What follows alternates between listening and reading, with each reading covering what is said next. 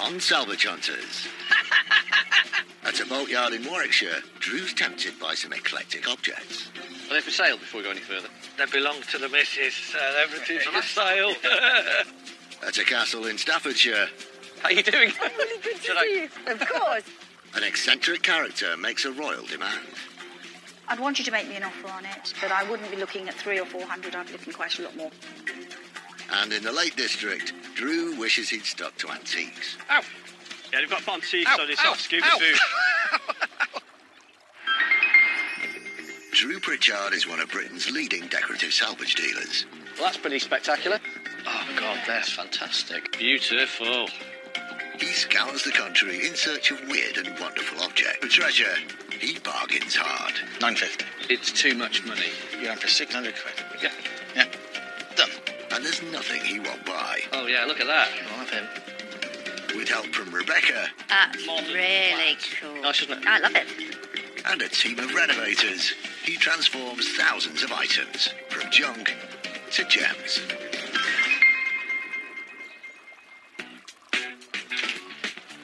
Salvage Supremo Drew Pritchard's business runs on finding desirable, stylish and curious objects. We'll get them packed, ready for shipping out. They'll be with you within the week. He often finds some of the most unusual things come from the most eccentric dealers. The antiques world does attract the eccentric because you don't have to conform. Huge attraction for me in the business. Drew has a reputation for buying the weird and the wonderful. And he loves nothing more than visiting eccentric people and unusual locations in the hunt for off-the-wall objects. It actually is really useful for Drew to go and meet unusual people that are collectors, because they tend to have a sort of unblinkered, eclectic way of buying. And Drew often comes back with something that's a little bit quirky, and it's perfect for our look. Today, Drew is travelling 180 miles from Llandudno to Keswick in the Lake District.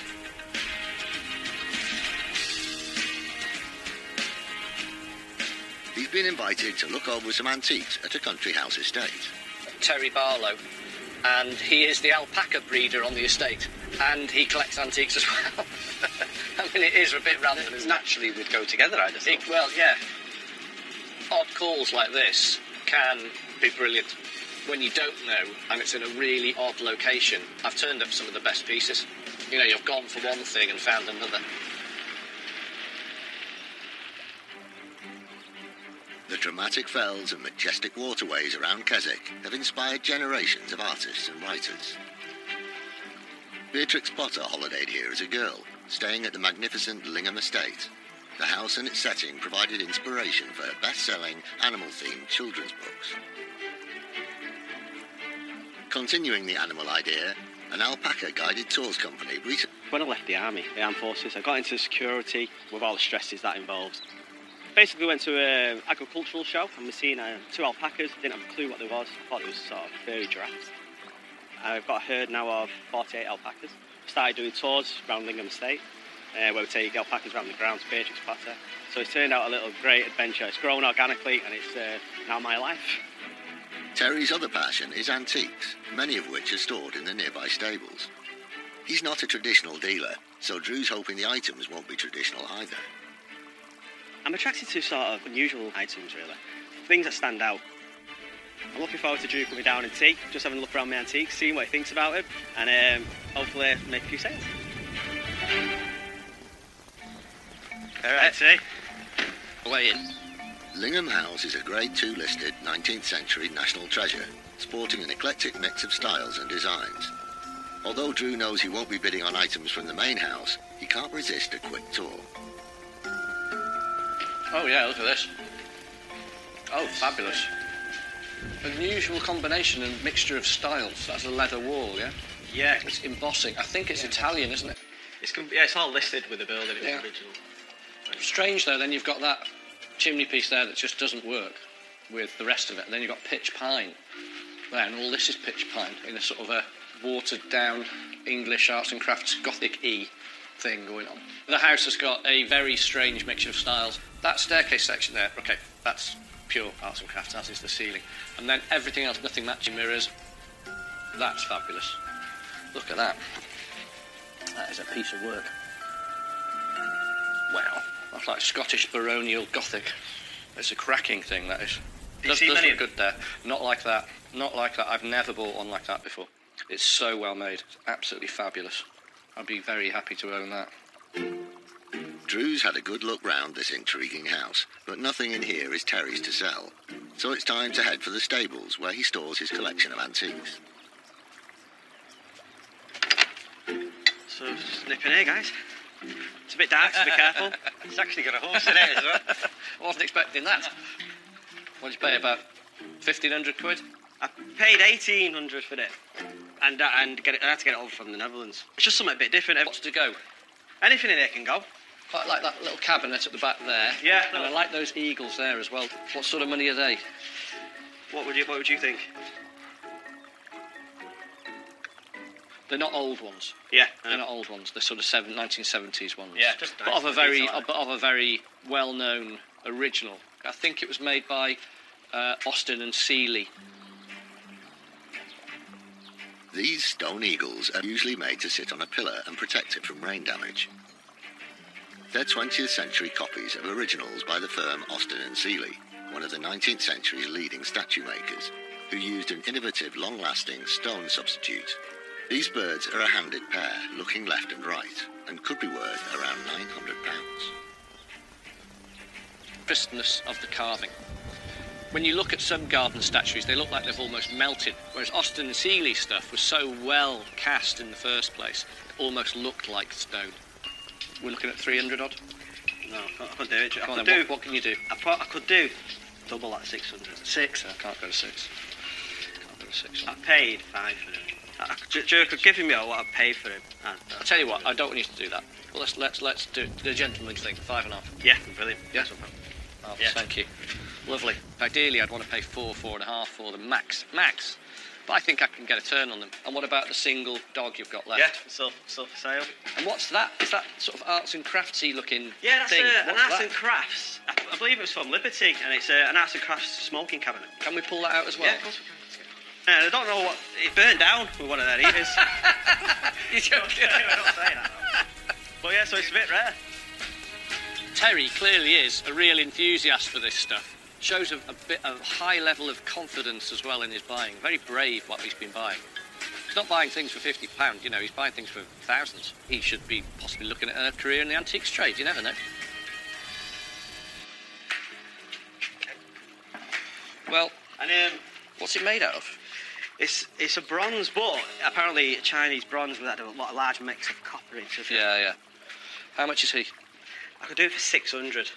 He's going to be staying here. Okay, that's right. That's fine. Terry, if nothing else, likes the weird and wonderful, the strange, highly decorative. It's not the norm. The cabinet at the back there as well. Yeah, so it's an old dentist table, isn't it? I just love the colours on it. Yeah, and I like this brown. Yeah. That's unusual. Just stands out, doesn't it? Yeah. How much is that one? What would you like to pay? Kick off 150 quid. I can do 250. I think it's worth 295.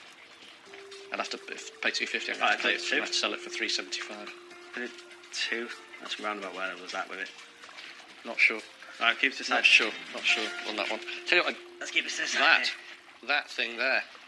Can we get that out as well? What on earth? I've not seen that. Which before. one? Is that a dentist's cabinet? Oh yeah, this is pretty rare. That's pretty cool. I love it. It reminds me of, Star Wars. It's got that sort of... Yeah, the first Star Wars. Yeah, it's got that sort of feel to it. The old metal dentist cabinet is called the Gyrator.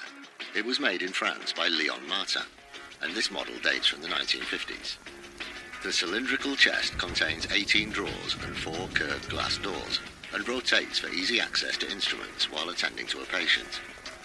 These tables are quite rare, and it could be worth around £1,500. This is an odd piece of furniture. It was made for one purpose. It wasn't made to sort of work in a house. You've got to think pretty much out of the box about using this in a residential environment.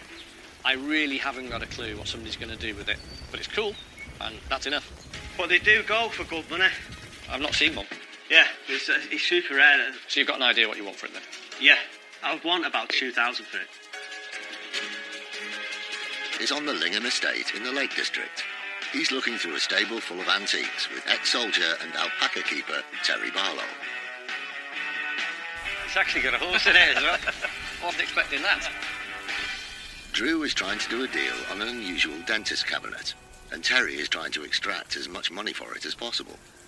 I would want about 2,000 for it. I'd be wanting to sell it for just under 2,000. It's very transparent because it goes on my website. You can see what I'm going to sell it for. Yeah, You know, no, it's it's not. sort of- Listen, I need to. there's only so much I can get Yeah, for of course it, you know. can. How about 1,200? That's coming down a bit. Oh, yeah, it's coming down a lot. Yeah. But then if you're only selling it for that, that's I need you. I want you to make some money on it. So. Well, are you making money on that? Yeah, we're making a couple hundred quid. Tell you what then, I'll give you... Can I? Yeah, awesome. Can't wait to see that on your website. Yeah. The two medical cabinets will be sold separately. One for quite a small figure, the other one's going to be at least £2,000. The smaller one will go privately, and people use them in their bathrooms and bedrooms or as drinks trolleys. The larger one is going to end up going somewhere quite special. Where? I have no clue. Terry's eccentric taste in antiques certainly captured Drew's interest, and now he wants to visit Terry's other consuming passion. Right, so what we have to see now, your alpacas? Yeah, I'll give you a quick tour around and introduce them to you. They're quite big, aren't they? Do they spit at you? This is Boo. Boo? Hello, Yeah. Boo. Hey, buddy. Oh, ow! Yeah, they've got bottom teeth, Ow, so they ow, sort of scoop ow. the food. Looking at an alpaca, man, they're human muppet faces. They're odd looking, you know. One of them's a bit too friendly, though, so you can back off. I'm going to start naming them after Star Wars characters like Chewbacca. I like what you've done there, yeah. We get calls to stately homes and churches, cathedrals. But when you get a call to meet an alpaca farmer in the Lake District, it's up there. It's up there with the odd ones. And it's paid off. I knew he'd love the dentist table. And anything unusual, I'm sure most dealers will, is what they go for. I'm actually quite glad I didn't buy my horse. I do love my horse, and I would find it hard letting it go. You couldn't have picked a more random pile of bits there, could you, than that. And today does prove the point that you do have to go. It's a 3-hour drive back to the warehouse to offload the bizarre range of antiques. Hello. Hello. Well, how? how? Alpacas. Yes. Alpacas. Now, this is unusual taken to this 10th degree. He's an alpaca farmer who was really into antiques. He was a really nice guy, wasn't he? Oh, yeah, top fella. So these are a pair of Gate Finial eagles. Yep, they're nice. They're not very old. They're about 30, 40 years old max. Doesn't matter, does And they are copies of the originals which were made by Austin and Seeley. Paid $5.50 for the pair. There's nothing to do, and the patina on them is It's superb. perfect. Reproduction statues don't tend to falls off or a leg falls off. It's quite common to see them in a really bad state. So for Drew to come back with a matching pair in perfect condition is superb. Little medical. Unusual colour. Very. Bit battered, but it was cheap. But that and this, which is apparently extremely rare, Oh, I love this. isn't it fabulous? It needs a lot of work. We need to get the handles redone. There's quite a few broken and missing look. ones. Yeah, that has unfortunately happened in transit. Oh, naughty boy. Naughty T. T didn't tie this trolley securely in the van. And one of the panes has broken in the little door. And it's not a flat pane. It's a curved pane. So that's a... 300-400 quid on it. I can't wait to see that done. Straight into your workshop, please, going. There's 2 days you're not going to get back. The medical table goes off to the workshop with expert restorers Gavin and Carl for some cosmetic surgery. If you sort the glass out on the shelves, I'm going to start making the handles. Gavin is making a replica of the missing handle. Just going to use this hardwood, draw around the existing, cut it out and shape it to match. He cuts the rough shape with an electric jigsaw, then thins and smooths it using a sander.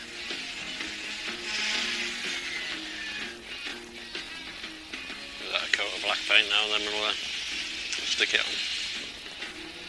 Carl is tasked with creating it. For photography purposes, we're going to put some perspex in. We're going to curve the perspex with heat and then cool it down with screen wash so it retains the memory. I know it's sort of nearly there when it's too hot to touch, but not burning my hands. Carl then sprays the temporary perspex paint with glass cleaner to cool it down quickly. One piece of shaped perspex. Quite cool, isn't it? Quirky. Different. Never seen one before, to be honest. Fair dues, I'm happy with that. For what little you did, you done well. Yeah, but it's the small things that added perfection, Gav. That's what you've been told for years. While they wait for the new glass to... Which is remarkable. It really is. He's done a really, really good job on it. It's good. Ready for a new home.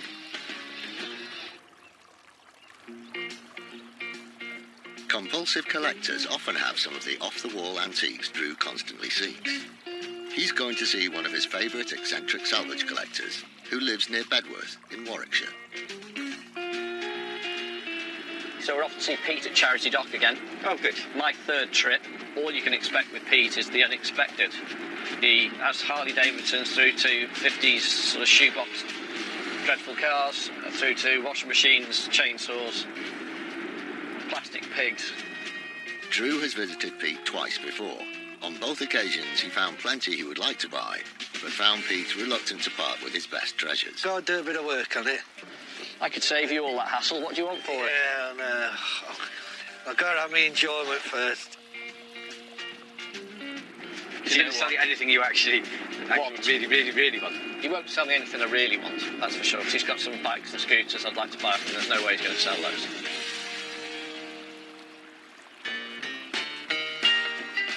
Charity Dock is a boatyard that serves the rivercraft that sail on the Coventry Canal. It's become a well-known local landmark due to the artistic mountain of scrap and salvage collected over many years by owner Pete Gilbert. My great-granddad built it in about 1936, what we can make out. We got a lot of things from farm sales, and then it's like the boats from there and parts from there. Anything that someone brought down, and I took a shine to, I'd probably buy off them and keep it, like. Instead of chucking something away, we might use it for another thing. I used to travel up and down the canal, and there are lots of yards like us, but they seem to clear them all up and put houses on them, and everything's changing, isn't it? Pete is a hard person to negotiate with, but Drew's never one to be defeated. He knows that there will be rare items hidden among the junk. Yeah, it's not changed, has it? No, it's just a bit higher than it was. Pete. Oh, Drew. Hello, mate, how are you? All right. Good to see you again. Yeah. How are you? Take, You well? how you doing? Good. Right, we're going to try and buy something off you. Yeah, okay. Yeah. What I love about this place is lots and lots of things, but mainly that it actually exists, that it's still here. Amongst all the homogenised, boring world that we now live in, this random 2.5 acres of just mechanical madness that he's created here, I love it. Blimey. You've gone a bit mad on minis as well. Yeah. What else have you been buying? There's a shell there. But What's that wing off? Is that off a... There's two wings. I think they're off Bentleys. Hang on, before I go wandering over there, you're not going to sell them, are you?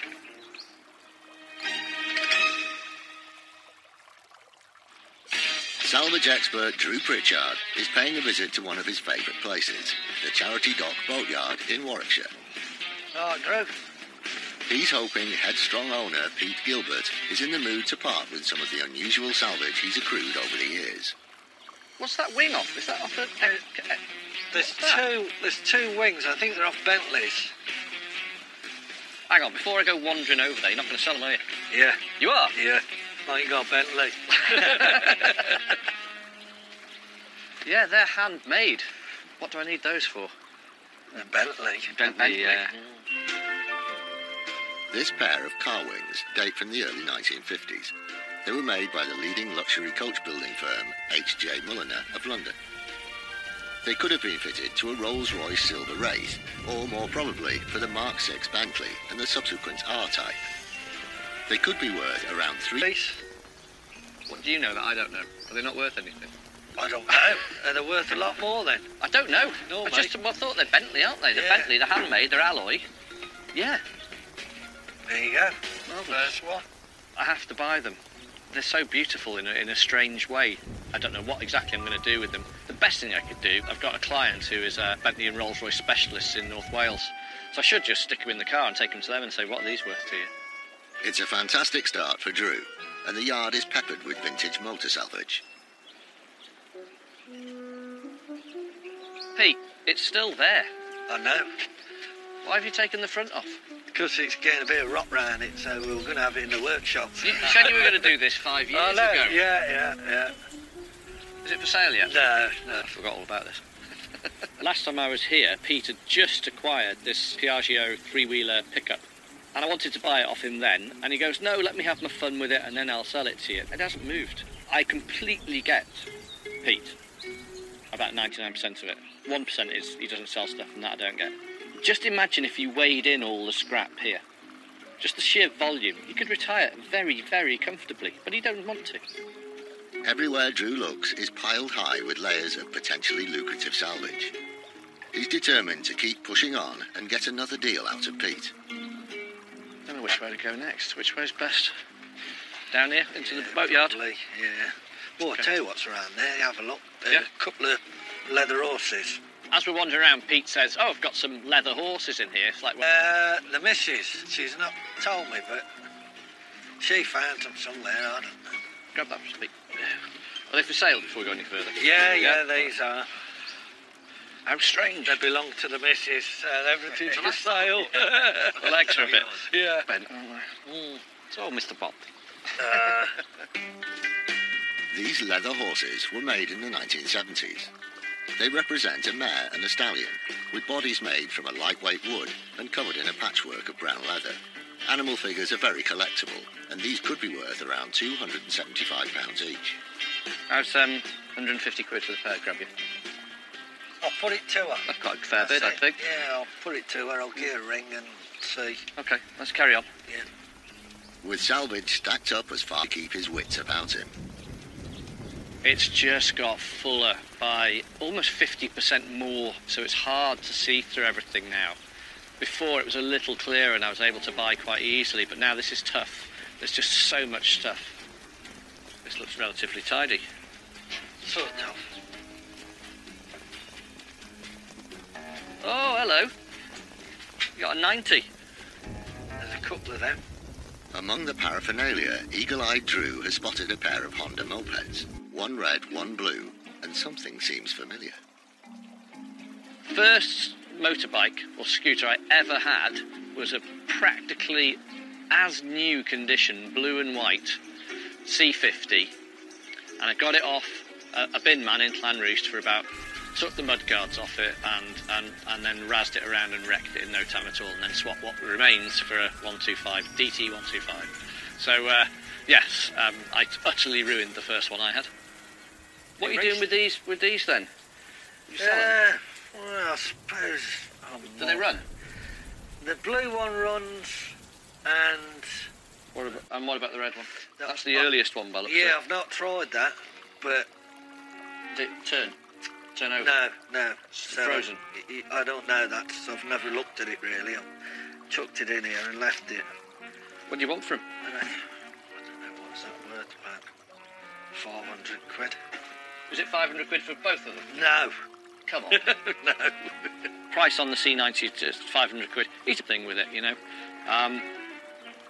But he's not budging, really. I mean, getting a price off him, that was good. You know, it's hard just to get a price sometimes. I'm tempted, but I can't pay 500 quid for them. No, I'll leave those. Leave those. As Drew's engine isn't firing over the bike, he wants to check out the dry dock shed, where Pete still runs a boat maintenance service. This is testing me. Trying to find something in this lot. Do people still bring you stuff? Yeah. What's Brutus? Yeah, it's an old sign-off a boat we had in. It's a few years ago, that is now. This hand-painted boat sign is made of plywood. It has no great age and is simply a fun decorative item. Is that for sale? Yeah. What do you want for it? Tenner. Any good? Yeah. There you go. I better have a look at it now. Yeah. It has got a bit of Coventry on the bottom of it. Where That's all right. That's all right. Yeah. I like it. It's cool. It's just so basic. While Drew carries on searching, Pete makes a call to his wife. Elaine, them horses you've got, do you want to sell them? He's offered 150 for them. Oh, you want a bit more? I'll see if he'll go a bit more on them. Try them.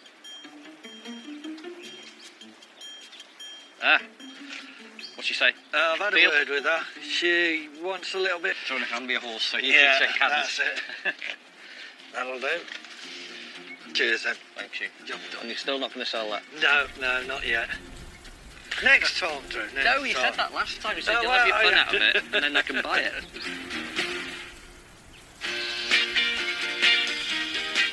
It's been coined, this place now, as Britain's biggest man draw.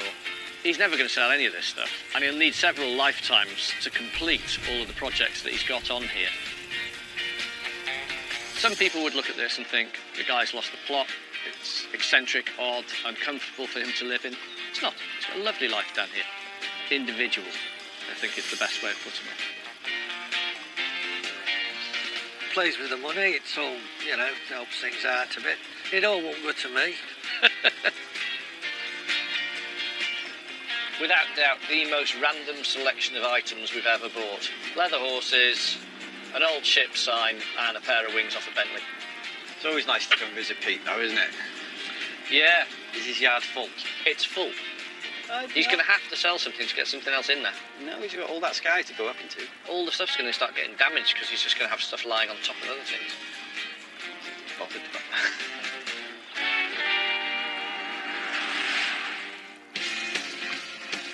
The boys are not going straight back to Wales. The next day, they head to Staffordshire.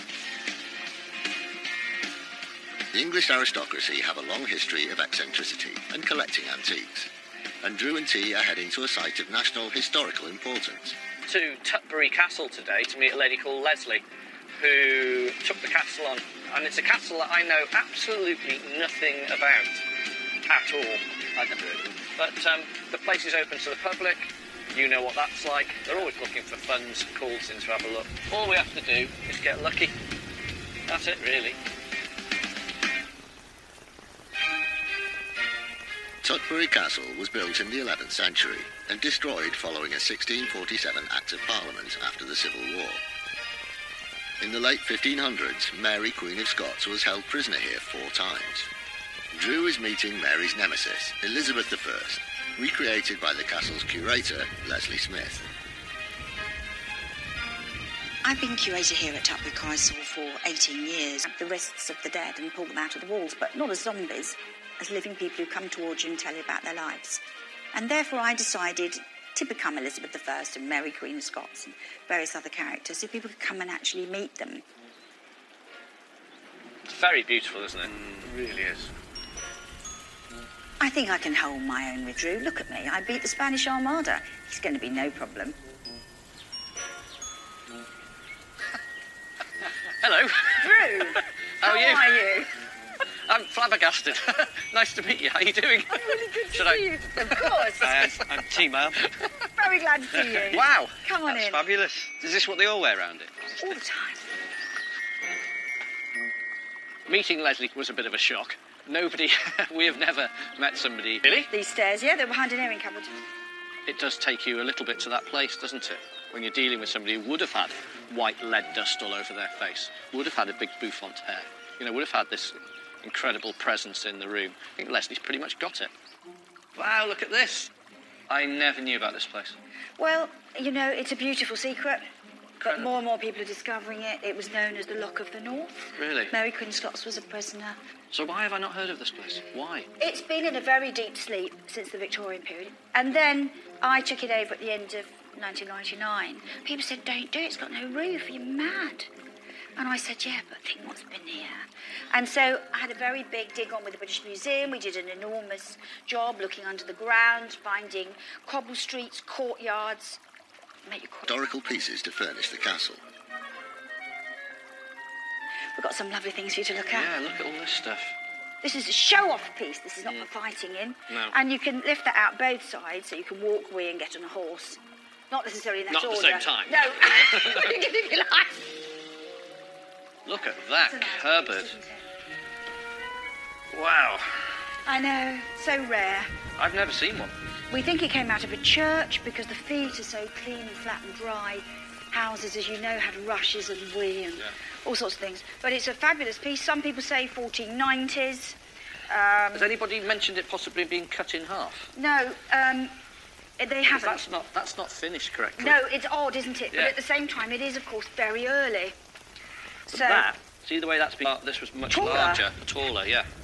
you know your stuff very well. Of course you do. I don't mean that to sound patronising. Of course you do. But everything you tell me is helpful. I just love the form of it. I think that's the bit that really attracts me to it. It's exceptionally original. I've never seen one before. Value-wise, I've got no idea, but it's not hundreds. I think it would probably run into early thousands, £1,000 or £2,000 if it came on the open market. So that's not for sale? I'm afraid that is, and that's Right, part okay. of my private collection. No. OK, so obviously there's not much for sale in here. What about these lovely carpets? These two I know are good, really good, and they are for sale at the right price. They are? Mm-hmm. And there's a reason for it, which is we have a lot of the general public come here now in large numbers. And they're just getting worn. And they're getting worn, and I think it's time for them to go to a private house or a private collection. Have you had them valued? Because carpets is something, is like... highly specialised. Good luck in getting a year. nowhere. Good getting luck in a nowhere year. with it. No, I haven't, but I know when some Buddhist monks came here, they did say, this is very important and early. These rugs are over 100 years old. They're made from sheep's wool, dyed with natural plant or insect-derived colourants. They're hand-knotted and flat woven, meaning they have a flat surface with no pile. Some rare old rugs sell for upwards of tens of thousands of pounds, but less intricate ones might only be worth a few hundred. The rugs will need further investigation to determine their age, origin and value. For me, I'm purely looking at them as a decorative antique and what I can Rather than a collector's piece. Rather than a collectible piece. I'd have to find out about them. I'd want you to make me an offer on it, but I wouldn't be looking at 300 or 400. I'd be... Salvage Supremo Drew Pritchard is looking for antiques at the medieval Tutbury Castle in Staffordshire. Wow. I know, so rare. Isn't it exciting? It is. Eccentric curator Leslie Smith has just offered to sell him 2 of her antique rugs. I'd want you to make me an offer on it, but I wouldn't be looking at 300 or 400. I'd be looking quite a lot more. No, please. I'd be starting at £1,000 for Yes. a pair. I think it's probably about right, and I'd probably be... it's all guesswork, and I'd probably top out at £1,200 because I don't know enough. It's a risk that we both I don't take. know. But I know you have a reputation of being very fair. The reality of it is, I think that one is probably worth a 400 or 500, but that's worth a lot more. I mean, that's... How much more? That's so... That one there seems 19th century. And so, therefore, I would certainly be wanting 1,000 for this. So you're talking more like 1,500. Yeah, but that's all for the two. If it's not for you, it's not for you. I understand. Can we do 1,400? Purely because I just like the figure. Thank you. There's definite profit in them, that's for sure, but they're also going to be really nice things to own and handle and learn about. That's the main thing. My initial thing when I bought them wasn't, right, let's sell them, which is unusual. I want to hang on to these and understand them a bit more. So I'm paying for my education on these. I'm learning. And I'm treading on your skirt as well. I'm the Virgin Queen. I'm quite used to men trimming the skirt. That's quite used to that. With one purchase prized away from Leslie's personal collection, it's time to look. It's that important. And I bought something really good. So, yes, a fabulous day. And it was great meeting the Queen. I have to say, hats off to Leslie. She obviously genuinely loves it as well. You have to have a massive passion for that era, because you don't do that for the money, you do that for the love of it. That's for sure. I think we bought something very nice. The carpet. I think we paid up for it. Yeah? Yeah. I think we did. But, you know, I've got very lucky on a couple of carpets in the past, so I'll take a chance. You should reword that. What's that? That you got very lucky on a couple of carpets in the past.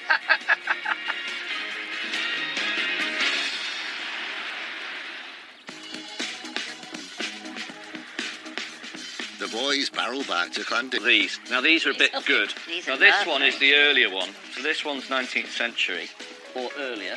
I've been buying a lot of carpets recently, and I'm learning about them quickly. So it's a flat weave, vegetable dye, wool, pure wool. That's all I know about it. So basically what I did, I paid £1,000 for this one and £400 for that one. Look at his face. A grand. That one's going to get most of the money back, and then we need to learn about this one. This is a special one, That's isn't a it? special one, yeah. The castle, slim pickings on this one, but potentially we could have something with those rugs. You can see Pete, charity doc. Still won't sell Drew what you want. Pictures. £10. Old boat sign. Thought it was quite cool. It's a nice little gift. Somebody will buy it for somebody. Somebody out there might have a dog. Call people back to our website because they never know what to expect. And the low prices, the quirkiness, it all works. Oh, we've never had horses before. Nope, never. Ever. They don't stand up. They don't stand up, poor old things. You've put money on worse than this, haven't you? There's They move faster than what I £175 the pair. Not every day we're going to sell sort of a Chippendale chair or a Howard chair. You know, tomorrow we're going to sell 2 horses. The horses go to French polisher and carpenter Alex. Drew has decided the pair should be mounted on a wooden plinth. They're a little bit wobbly, they don't stand up, so they can't be sold like that if they can't be displayed. It's a snag. What I'm finding is on the joint of the foot and the leg, there's something quite hard that the drill doesn't want to go through. You see we've got metal fragments coming out of there. We may need to look at a different way of mounting these. Made of thin, curved wood, the legs are delicate and over-drilling could snap them. Alex has to make a decision about how to proceed. Well, I'm wondering if we could, put some sort of wooden support. I might have to try and drill into the poor thing's tail. Doesn't look impressed. Alex now drills a small hole at the base of the tail and cuts a length of thin dowel to size and glues one end into the new base. This will stick solid. The other end of the wood with old. And takes a blowtorch to the edge of the base to weather and roughen it. That's ready to go. That's pretty good. Very delicate. We couldn't have done any less to it really, done bare minimum, so there's, it doesn't take away from the horse itself. Yeah, very happy with that. The horses, now stable on their oak plinth and shown off to best effect, swiftly gallop off to a buyer in the West Country. From Terry at Lingham Estate, the composite stone eagles flew off to a private buyer in Norfolk. And Rebecca has done some research into the 2 antique rugs from Queen Elizabeth at Tutbury Castle, which Drew paid £1,400 for. These rugs in their day were Central Iran. They're around 1900, 1910. They're worth around 400 for one and 150 for the other. It's part of the antique dealer's life. You win some, you lose some. The antiques world does attract the eccentric. You can buy whatever you like, you can wear whatever you like, you can do whatever you like. It's down to whether or not you have taste, style and a dealer's ability. And that does attract a certain type of free-thinking, artistic person.